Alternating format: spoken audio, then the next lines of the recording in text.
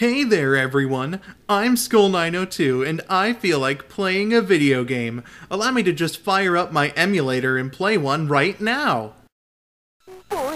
Yeah, what the hell? Wait, this isn't Mario, it's Barney the Dinosaur. What the fuck? Okay, so, yes. April Fools, everybody. This is my ill-advised playthrough of Barney's hide-and-seek game. A very unusual title. This was released for the Sega Genesis of all consoles in 1993.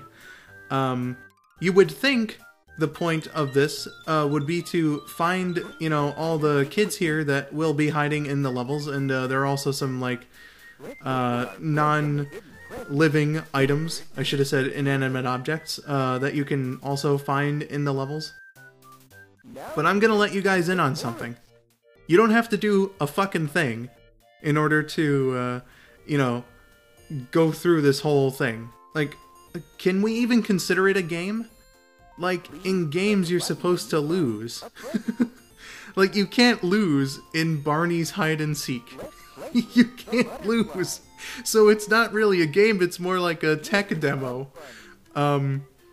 So this is basically it. There's 4 levels of this. You know, if you idle, Barney will just start walking on his own. So would you like to know how many button presses it took me to record this game? Or this not game? 1. You have to press the start button on, like, the tips for grown-ups section. And that's it. That's all it took. 1 button press to record this.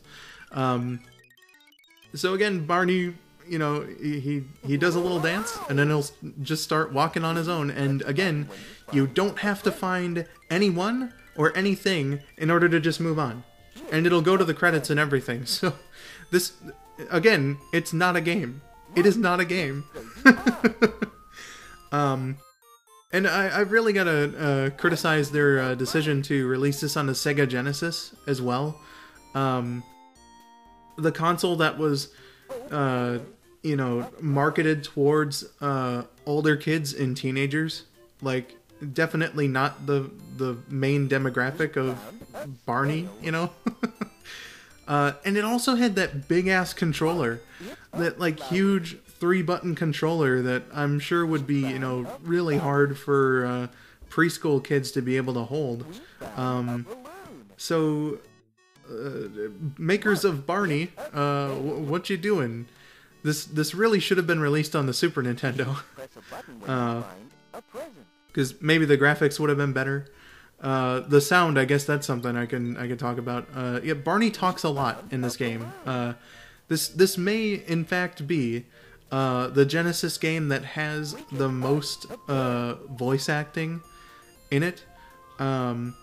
According to Wikipedia, Barney says over 100 different words and 200 unique phrases. So, Jesus Christ. Like, this game, this non-game, this tech demo, whatever, is such a weird anomaly of software. It's so strange.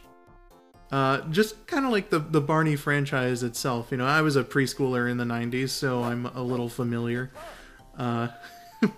with the purple dinosaur that has apparently haunted a lot of people's dreams and, you know, whatever. It's kind of like one of those things, like, it started off apparently very humble with a bunch of home video releases, and then made its way onto national public television. Became a cash cow franchise, so I guess good on whoever made Barney. They realized that he had some sort of appeal. As an adult, I don't understand what that appeal is, but, you know, it's for preschool kids, so what the hell do I know? It's just so weird that he has a video game, though, like, on the Sega Genesis. Just so strange. I can't say that enough. But whatever. So I should probably mince my words a little bit though, because the people that own Barney are actually very protective of their copyright on this IP. I guess I can tell you at least one story. There's one story that I remember where they tried to sue somebody, and that would be the famous San Diego chicken. The San Diego chicken. There was apparently like a skit at some baseball game, maybe, that he was performing at, where he like beat up an obvious Barney XP, like someone in a big old dinosaur suit who was acting all silly and whatnot. And so they were like, we're suing you. Like, these people don't fuck around. They don't care if it's parody or commentary or whatever. Like, whether or not it's a waste of the court's time because of free use laws, they'll sue the shit out of you for daring to make fun of or criticize their beloved purple dinosaur. Though they didn't actually get to Warner Brothers because it's actually one of my favorite segments ever on Animaniacs. It's called Baloney the Dinosaur, where they did like an excellent parody of the theme song, and you know, just it's like, if you're at all familiar with Barney, like if you watched it when you were a little kid or whatever, you probably get like a bit of a kick out of watching it. Again, it's called Baloney the Dinosaur. It's a parody that they did on Animaniacs, and it's quite good. Please go watch that instead of this shit. So like, with all that I've said about this, there's not really much to say. You know, Barney just walks around and he'll make observations like, "Oh my god, there's a fucking moving background and shit," you know? just for example. Anyway, damn it, what was I going to mention? Oh yes, right. So there's only one professional review of this game that's cited on Wikipedia. So for some reason, I guess I just hate myself. I went onto GameFAQs, and I looked at like the user review section, and there's plenty of those. And like, I didn't read very many of them, but there's one that I would absolutely love to point out for all of you. One that was just above and beyond like all sorts of reasonability for like judging a video game that's made specifically for the enjoyment of preschoolers. Someone, I don't remember who, and it's probably best not to name names, wrote a review of this 6 days after 9/11.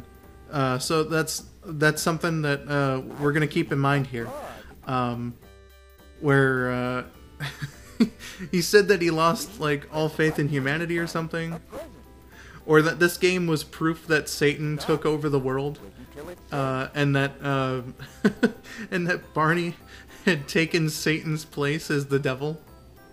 In fact, there was like some fucking role-playing segment going on where he called Barney a purple dinosaur. And he writes in that Barney corrects him, and he's like, "No, you called me the devil."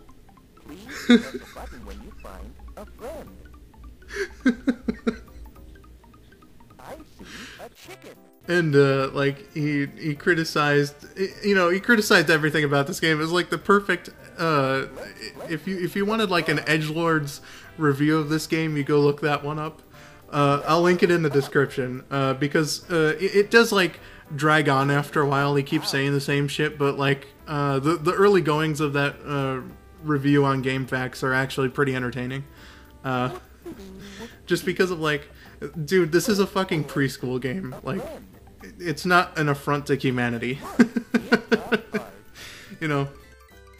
But he like, you know, had the role-playing bit where Barney corrects him about being the devil and not some big purple dinosaur. He criticized everything. He gave a little bit of props to the graphics.